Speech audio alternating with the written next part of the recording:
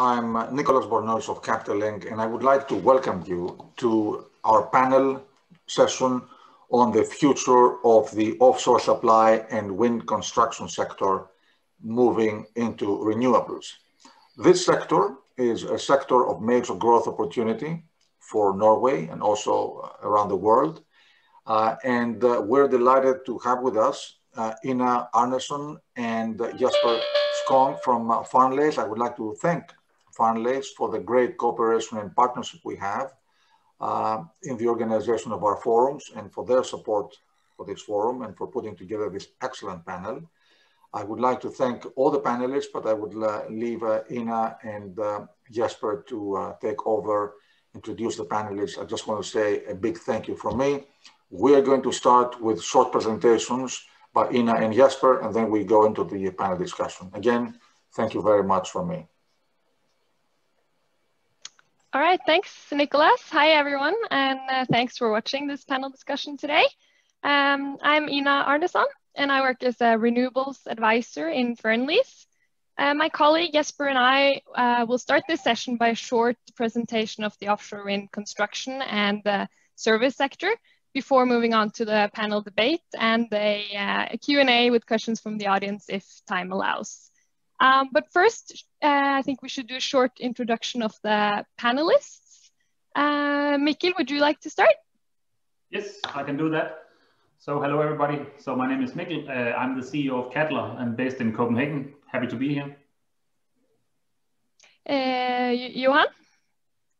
Yes, good afternoon everybody. My name is Johan Sandberg. I'm head of business development in Aker Offshore Wind. Okay, Alexandra? Hello everybody, I'm Alexandra Koefoed. I am the CEO of Olsen Windcarrier based in Oslo. Okay, Håkon? Yeah, hi, I'm Håkon Vevang. I'm the Chief Commercial Officer of Edda Wind. We're based on the west coast of Norway. And Morten. Yeah, hello everybody. I'm Morten Sundt. I'm head of marine in Equinor, mainly concentrating for the Norwegian continental shelf.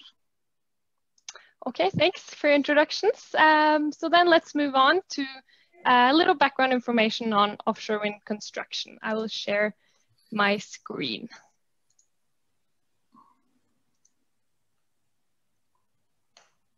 Okay, do you see my screen now? Yes. Yeah, okay. So earlier this year, Vestas launched their 15 megawatt offshore wind turbine, which is the largest turbine that's been ever announced. Siemens Gamesa and GE are right behind with their 14 megawatt designs. And all of these huge turbines are expected to be ready for installation around 2024. As the graph on the left side shows, the turbine sizes has generally continuously increased since the first offshore wind farm in 1991. And we do expect that it will continue to increase beyond this 15 megawatts as well. So to accommodate for these huge turbines, the foundation sizes will also increase.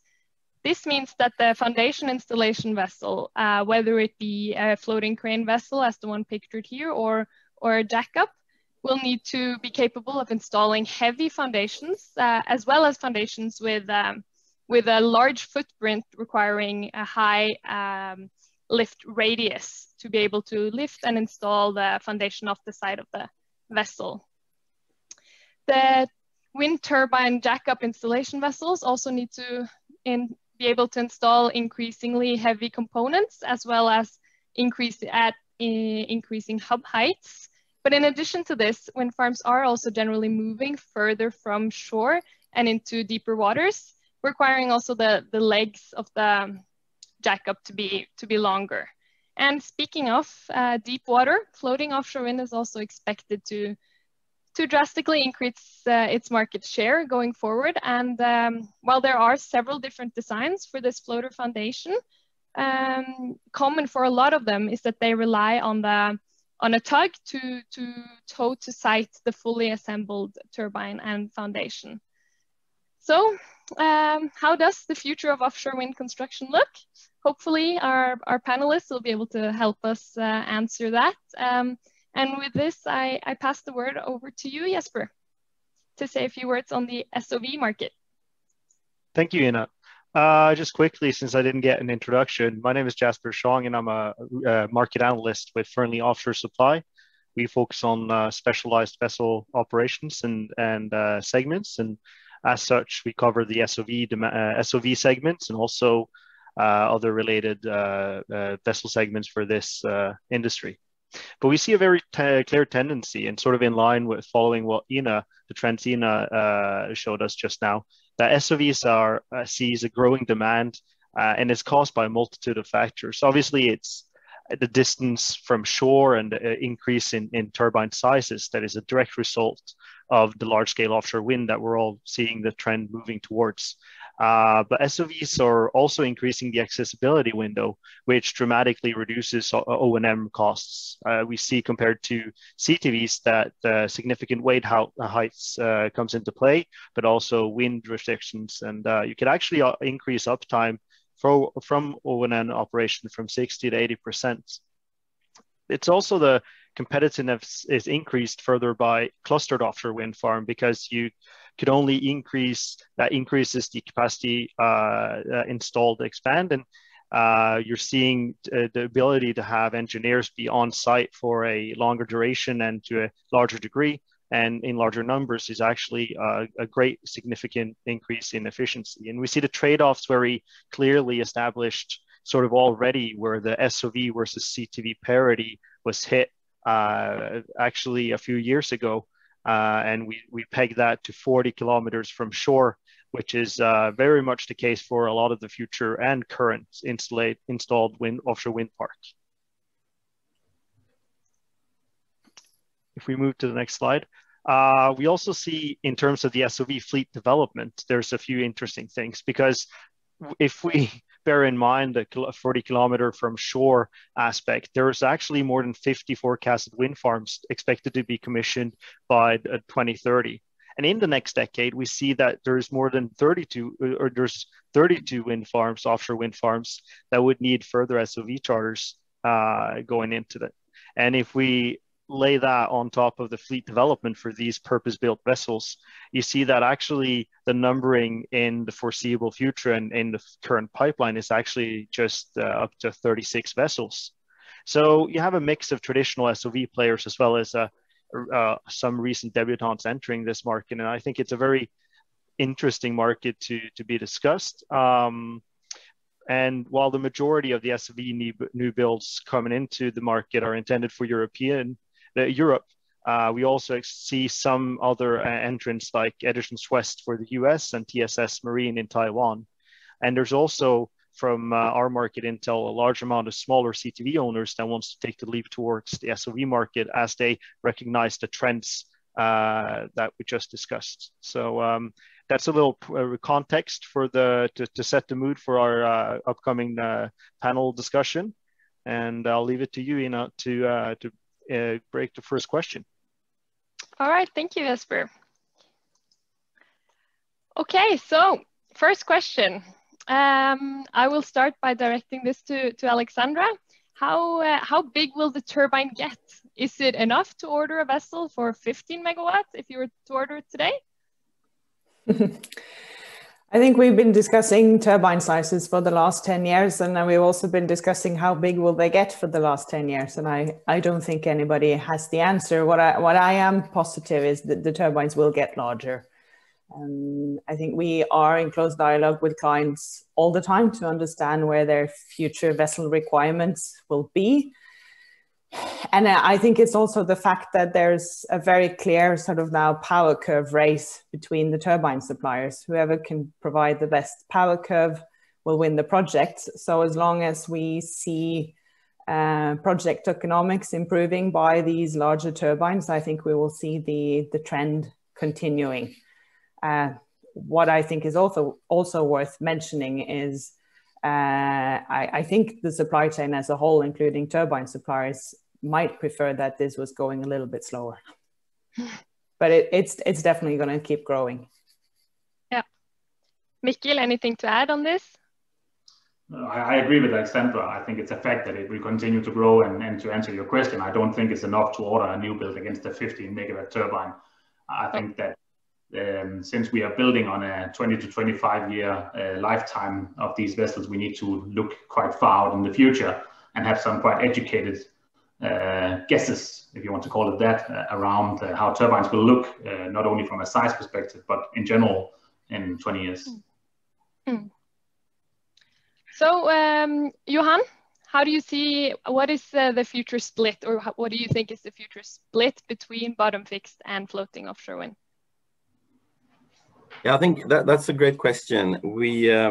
I maybe didn't mention that in my introduction, but as an offshore wind developer, we are focusing on the deep water segment of the market. So we're basically focusing almost only on floating wind turbines.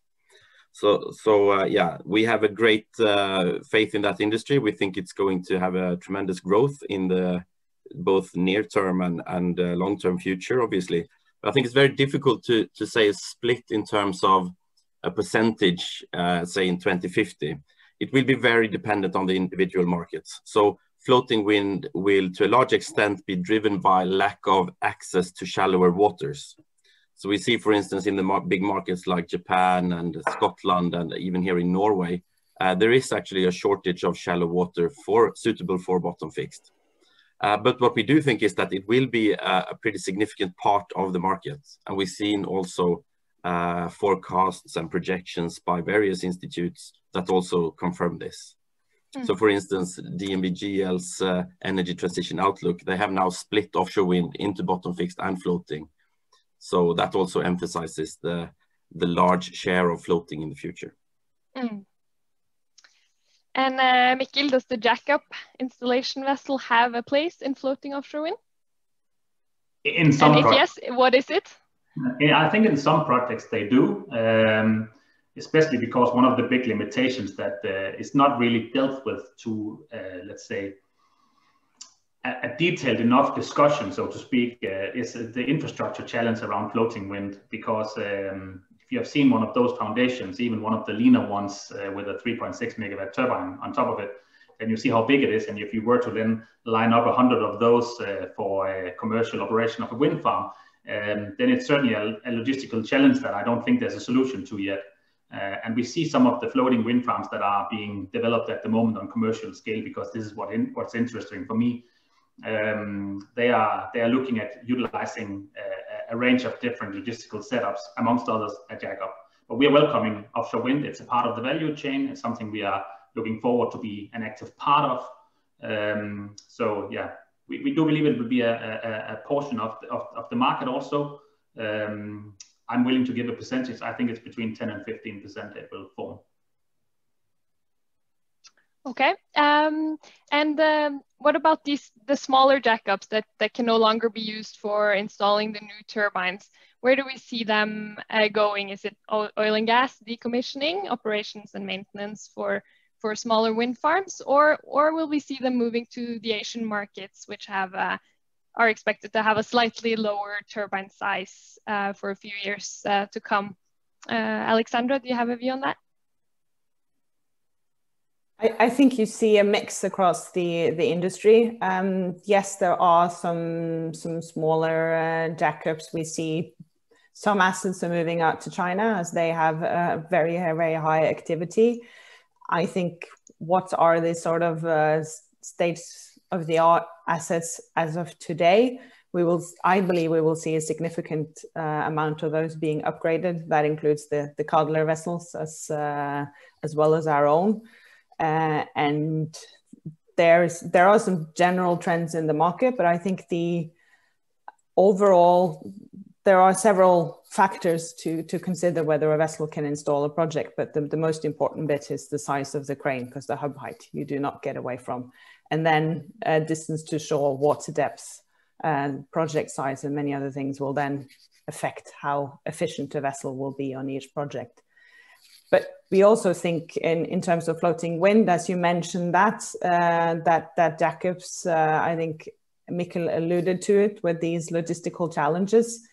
These floating wind turbines still need to be assembled and that will still require very significant cranes due to size and hub height and so on. And we are working on specific solutions on this towards several developers, including sort of our sister company, Olsen Renewables, which are involved in leases for floating wind. Okay, thank you. Anyone anything to add? Okay, I'll pass the word on to Jesper for a few questions. Thank you, Ina. It's interesting we get into the offshore floating bit so fast, because could we actually see a reduced or a slightly stagnating demand for installation assets for floating, with an continued uptick in floating offshore turbines? Sorry, Alexandra. In terms of floating wind, yes, it's a market that will see a significant growth rate, but I think and it depends on the timeline you're looking at, but I think sort of industry consensus is that sort of looking at the end of this decade, you're probably looking at 10 to 15% of the market being floating, and the remaining is bottom fixed. And what happens in 2050, I think that would be difficult to predict, but I think it's fair to say bottom fixed will be the majority of the market for a long time still. Understood. But to bring Morten into this discussion, I mean, what about maintenance and repair for these floating units? Is there a tow to shore for maintenance realistic alternative here? I think at the current moment for me, that's really hard to say. Of course, we will be looking at the most possible uptime and reliability from our production, and we'll need to look at various issues there. But that's not really in the core of my competence to say at the moment, I'm afraid. That's fair.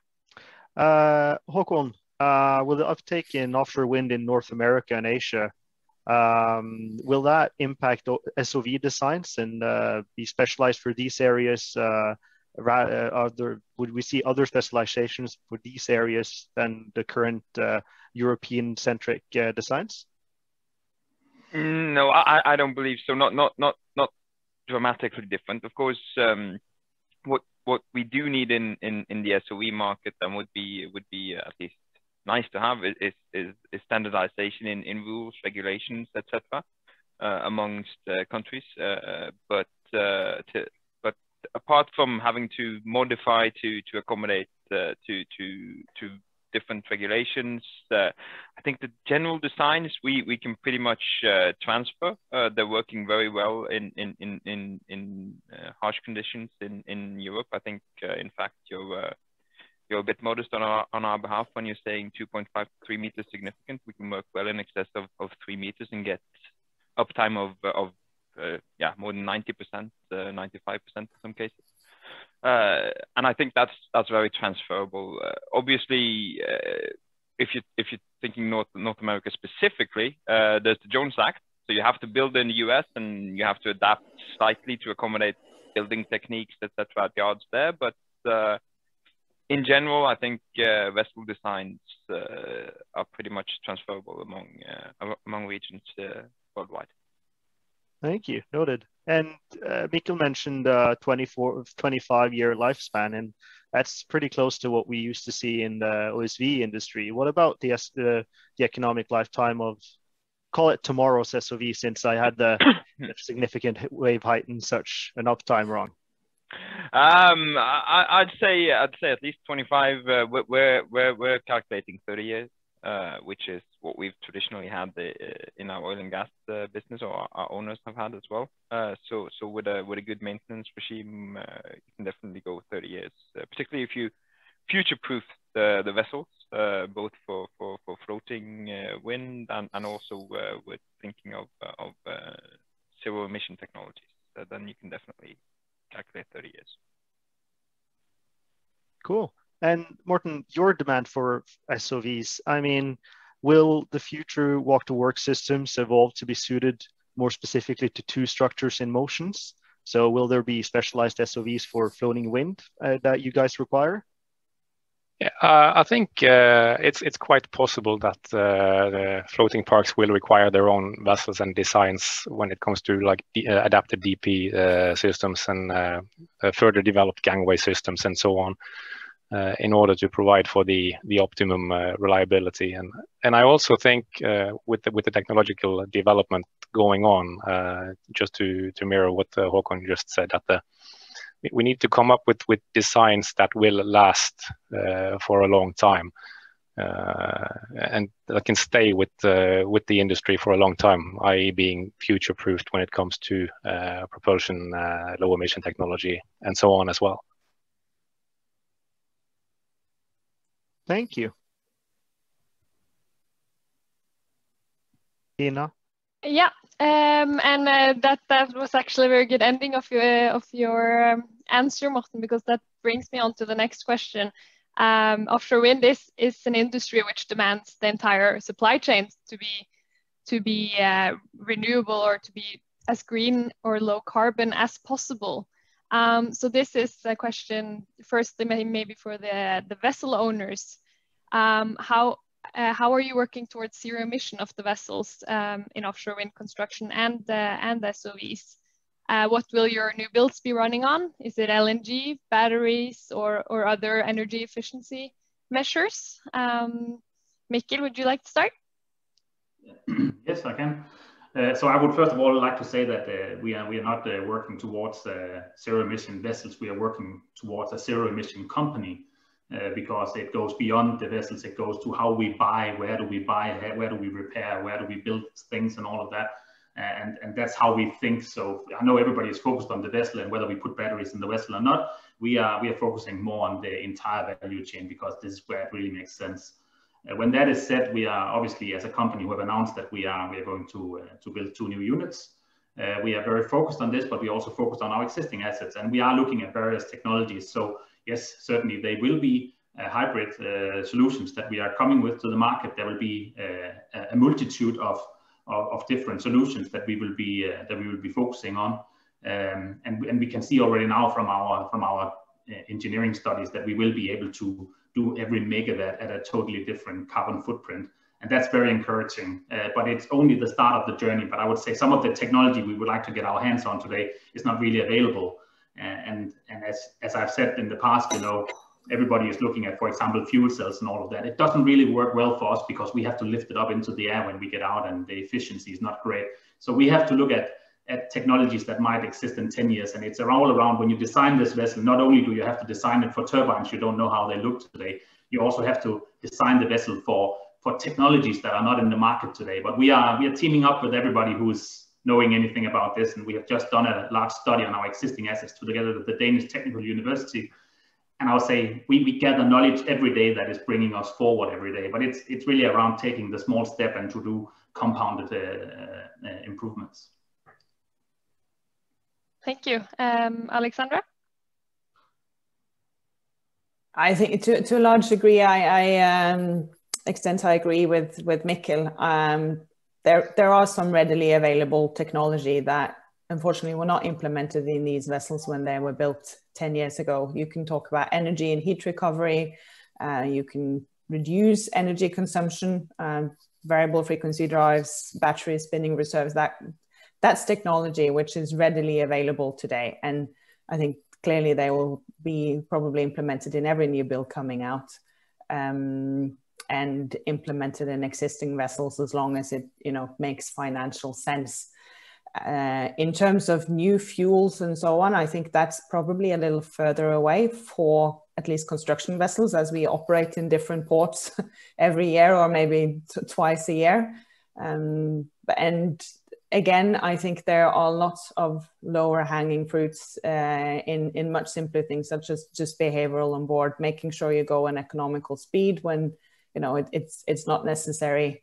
And I would also sort of argue that upgrading existing vessels actually they won't be as technologically fancy as any new build will be, but they are built, and those emissions are already out there. So and we have sort of green financing based on upgrading existing vessels being more efficient in installing megawatts. So Okay, thank Just you. to add Håkon? on. Yeah, no. Yeah, Håkon, do you have anything to add? Is this different for SOVs? It certainly is. First, I'd like to agree with Mikkel and Alexandra, and you have to look at the totality of this. And it's a sustainability issue that involves our entire supply chain, not just the actual operations of the vessel, but the construction and purchasing, all of that's been mentioned. With that being said, we've been very specific about our vessels. They're obviously all prepared for zero emission. We have an extensive new building program ongoing, and we have a hydrogen-based concept that we are developing along with partners now, and we're confident that by 2025 we'll be able to commercially develop a zero emission vessel to operate in a wind farm. So we've been very specific about those ambitions, and we'll make that happen. So for SOVs, it's actually quite a tangible thing. It's realistic that in a few years we'll be able to do it. But for other vessel types, there are other considerations, of course. Thank you. And I guess and when we're on the topic of emissions, oil and gas operators have set emission targets or limits rather for marine operations. Morten and Johan, is there anything like that's on the pipeline for operators in offshore wind? If I start, sorry. Sorry. Go ahead, Johan. I definitely think so, and I think we sometimes tend to overestimate what's going to happen in a few years' time, but we tend to underestimate the quite radical things that will happen in about 10 years' time. And as we've alluded to before, floating wind is going to take another few years before it really takes off. So I think for the large-scale floating wind projects, they're probably going to be about 10 years from now, and by then I'm pretty sure the industry will expect very low emissions from the entire operations of the field. And we are already now looking at the supply chain as well, see if we can source green steel for the projects and so on as well.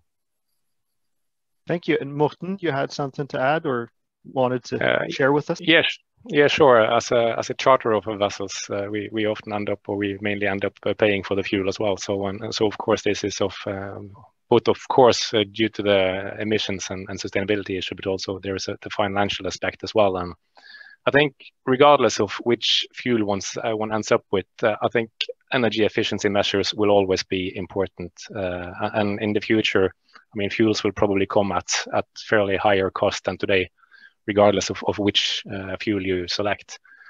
And then also Equinor, we have a corporate maritime climate ambition supporting the goal that the company will be net zero by 2050. And fuel-wise, we are looking into several alternatives. Really both as a producer of fuels as well as a seller and also then again a buyer of maritime fuels, and we are looking along ammonia and hydrogen lines mainly in combination also with carbon capture and storage, and also into biofuels. So there's not one winning lottery ticket at the moment, but there are a lot of interesting options out there.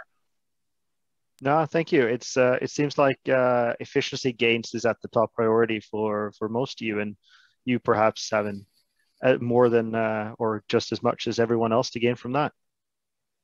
Yeah, I think so. I think you're right about that, and I think as Alexandra also pointed out, that the way you operate the vessel, the attitude of the crews, and so on, it's a whole spectrum of where you actually can make those continuous improvements that you need at the same time as we're chasing the paradigm shifts. So back to floating wind a little bit, Johan. Levelized cost of energy is expected to decrease drastically, especially for floating. And turbine sizes and standardization play a large role in this. Does streamlining the marine operations also have a place here in lowering the cost? Absolutely. It does have a place here, and I think in wind power or in renewables in general, efficiency and lean production and a lean mindset from the very top of all of us working in this industry is absolutely critical. And as I'm sure you know, the industry is very often sort of working around reversed auctions, and you need to be the lowest bidder in order to actually secure an offtake for your power. So a lean mindset is absolutely crucial all over the industry. But then obviously, having said that, it is a very, very big investment cost right up front in the CapEx investment, and then the operation cost comes much later. So from a net present value point of view, you're probably not going to have as big an impact as you will for the very large upfront costs around fabrication. Of course, they will play the most role here, the biggest role. Yeah, and that's mostly standardization of this huge floater foundation, right? Yes, it's standardization, and it's volume and scale. So we also see, as I'm sure you're aware, there is a very strong demand for local content in many of these markets now, and there is an expectation that much of this will actually be fabricated and manufactured locally in the country. And that's obviously playing a big role in the ability to reduce costs. So what we think will happen is that there will be a modularization type of design where you are able to produce as much as it makes sense to do locally, and then you produce the very complicated or very large and difficult components perhaps in a more centralized way, so that you're able to achieve the scale while also doing as much locally as you possibly can. Thanks. That's pretty interesting, Johan, because I guess it's all about adapting and learning and getting experience and efficiency in order to increase efficiency. And that leads me over to our next question, which is like, how are you transferring experience from oil and gas into offshore wind? Because most of you have experience from oil and gas, if not still having a foot within that. Perhaps Morten could shed some light on that to begin with, but it's an open question for everyone. Yeah, sure, Jesper. My background, and today I work with mainly oil and gas related activities, but we also do support our renewables side when it comes to chartering of vessels and so on. So I think in Equinor, we are fortunate to have many years experience from maritime operations and logistics, and that has put us in a position, I'd like to say, to transfer some of that into offshore wind. I'm mainly involved with operations and maintenance related activities and the logistics around those. And as for instance, when we did the chartering process for the Dogger Bank contracts, the team that performed that evaluation was made up by personnel from across our company, working with gangways, DP related issues, vessel characteristics from experience from the North Sea and so on. And that for us, I think, proved very well. So yes, we are transferring our experience in that way. And also we are, I'd like to say, fortunate enough to have a lot of DP competence, walk-to-work competence in-house, and that allows us to work closely with our suppliers, because this is a team effort with charterers and suppliers and so on. And in our oil and gas maritime activities, we've always said that we want to be more than just a transactional buyer of maritime services. We want to be more of a partner and so on. And I can see that also extends into the renewable side when it comes to the SOVs. Thank you. And Håkon, Edda Wind, it's no secret that you're closely related to Østensjø, a company that's worked in the oil and gas and with Equinor for decades now.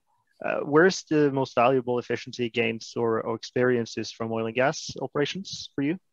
Definitely. I mean, that's where we come from, the Østensjø group originally, and with close to 50 years experience from oil and gas, would be pretty stupid not to leverage that experience.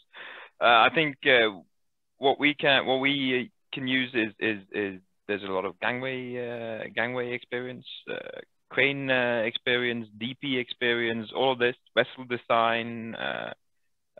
Loads of resources that we can utilize from that. both in the design and construction of vessels.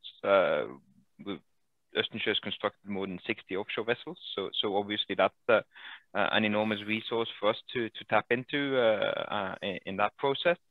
And also in the operation, we can leverage some experience from our sister company Edda Accommodation that's done. Combined, we've probably done more than a couple of million gangway transfers over the last 10 years. So that experience is extremely valuable for us. Gains us insights into safety, operability, uptime, all of that. And obviously should be a benefit to our clients.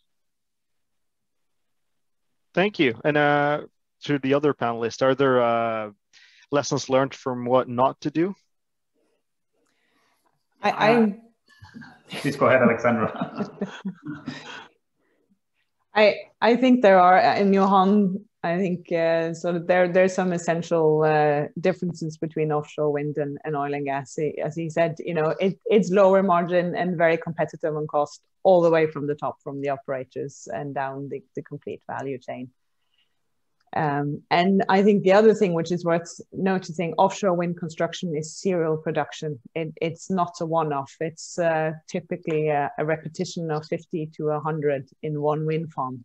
So you really need to think about this as something that you're doing repetitively, and it's serial production. And, you know, if you have mistakes, they will, you know, the magnifier glass, if you have to look at that mistake 100 times, that's painful. So there are some differences in terms of oil and gas and offshore wind that you need to be aware of, and really lean and execution is, and repetitively excellent execution is critical.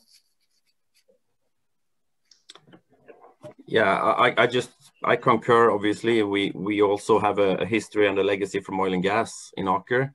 I think it was very interesting to see when the offshore wind industry started, you know, more than 10 years ago. And I think it was a discussion around whether it will be offshore oil and gas operators going wind or whether it would be onshore wind power going offshore.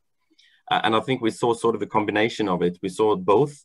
But I think, yeah, we were all, or at least I was very impressed by companies who had never really been offshore, how quickly they picked up the culture of safety and so on when they went offshore. So say Vattenfall or others, big utility companies who'd never been offshore, started to build offshore wind, and they quickly picked up the HSE culture and safety and so on. So they came with the onshore mindset, this very, very lean mindset from onshore wind and so on. I think that's also why we have such successful Danish offshore wind companies as well.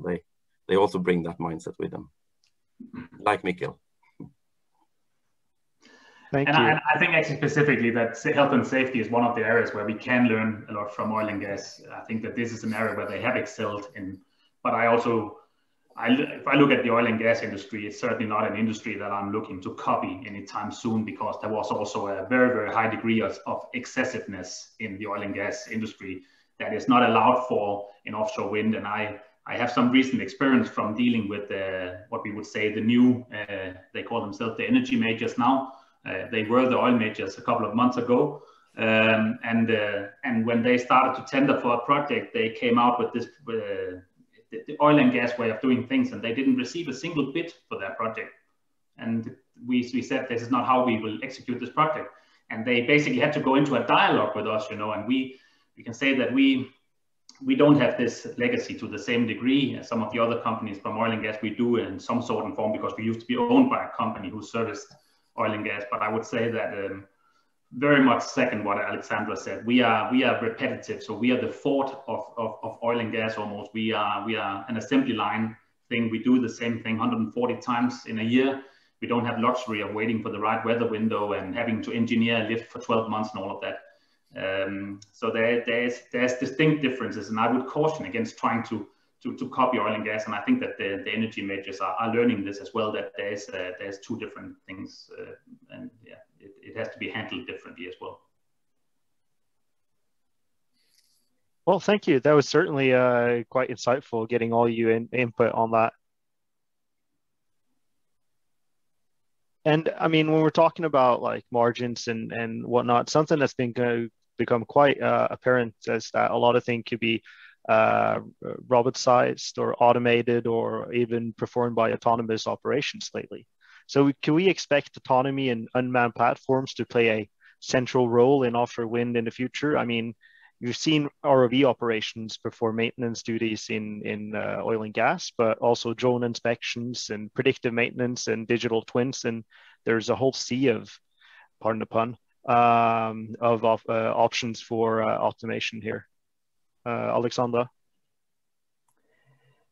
For sure. I think that will enter any industry in offshore wind as well, clearly. And I think there is a little bit of a way to go because, yes, we have already discussed this is a land-based industry that has moved offshore. And I think some of the installation methods, they are still very colored by this. And we very much still assemble turbines the way it was done onshore.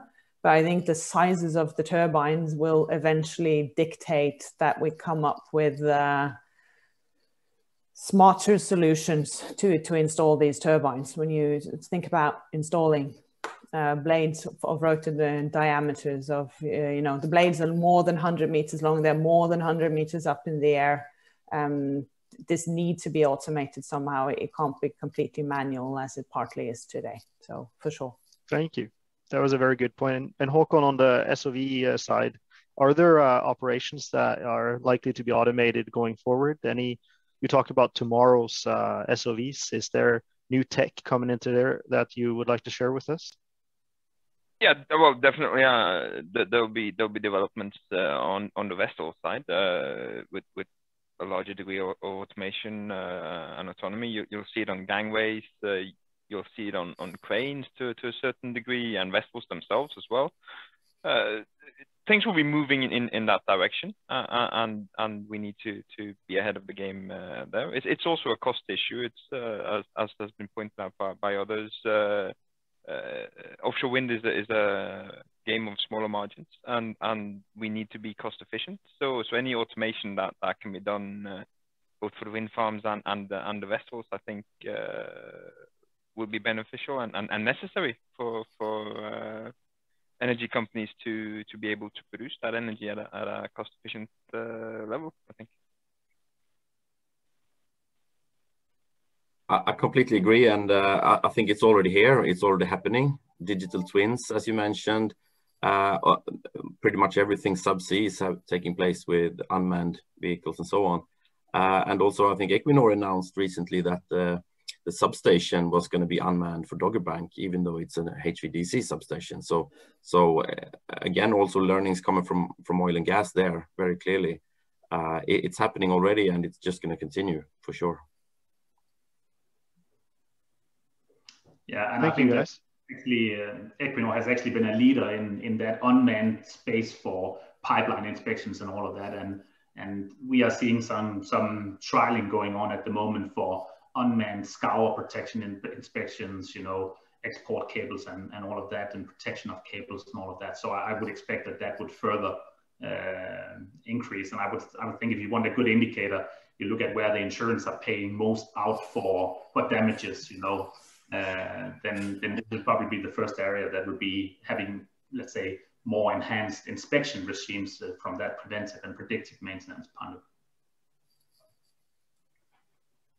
Right. In the interest of time, I think it would be only fair to let Alexandra and Morten have a final say on this topic. So, Alexandra, if you care to comment. Oh, okay.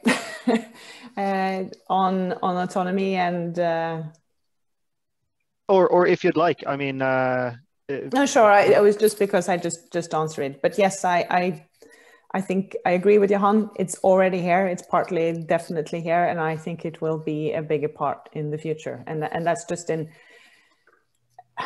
there are things about automation. People are as good as the decisions they make, and if we can get better decision-making tools to the personnel and the people, which is a key part of this industry, and they can also do a better job every single day. So I think that's another important area that we're certainly looking at. How can you get the best information to the people making all these decisions every single day to have efficient operations. Thank you. And Morten, final words? Yeah, I think that's a very good point, and I also think I mean automation is definitely here, and as we are currently looking into both subsea drones as well as aircraft drones, so to say, and autonomous EROVs for our operations, and I think that's where we can definitely build on experience across both over in the entire energy field, so to say. And I also, on my behalf, I also hope that we will be able to actually transfer some of the technologies we now see in offshore wind over to the more traditional oil and gas operations we see. We've seen a lot of interesting solutions and so on from during our current tenders, and it's already been mentioned, like digital twins, wave forecasting systems, and so on, which we would like to explore more for our conventional industry as well. Good point. All right, thank you.